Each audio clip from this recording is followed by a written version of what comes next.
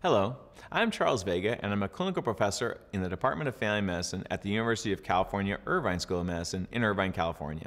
Today, I'd like to discuss why it's critical for healthcare providers to talk to their patients about over-the-counter medications, especially analgesics.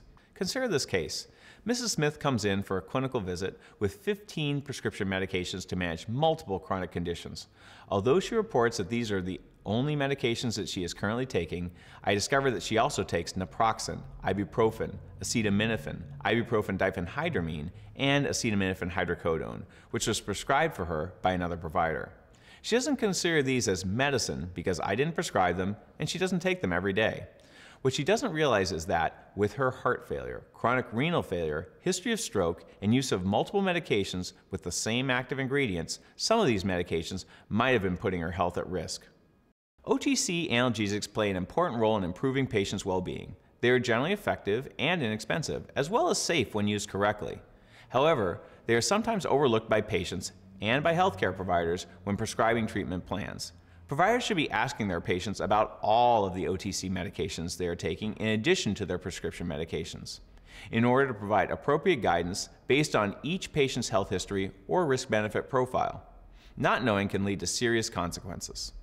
Confusion around the safe use of OTC analgesics can play a big role in patients taking medication that is inappropriate for them, or using medication in inappropriate ways.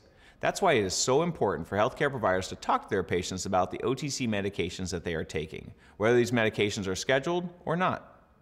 For patients with an elevated risk of gastrointestinal, cardiovascular, and renal complications, healthcare professionals should use caution when recommending non-steroidal anti-inflammatory drugs. It has been suggested that taking NSAIDs for longer than 3 months has been associated with gastric ulceration rates between 15% and 35%. When taken regularly, NSAIDs can also elevate a patient's cardiovascular risk, and this risk can be even greater for patients with known cardiovascular disease.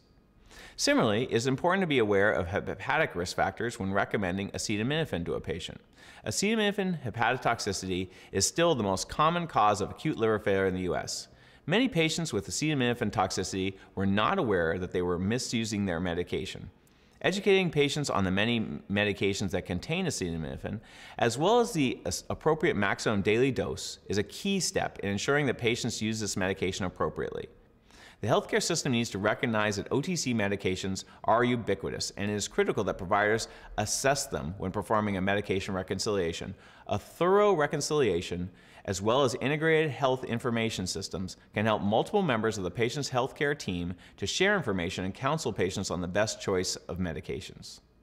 The topic of OTC medications can seem mundane until we consider the scope and impact that these drugs have on patients' everyday lives.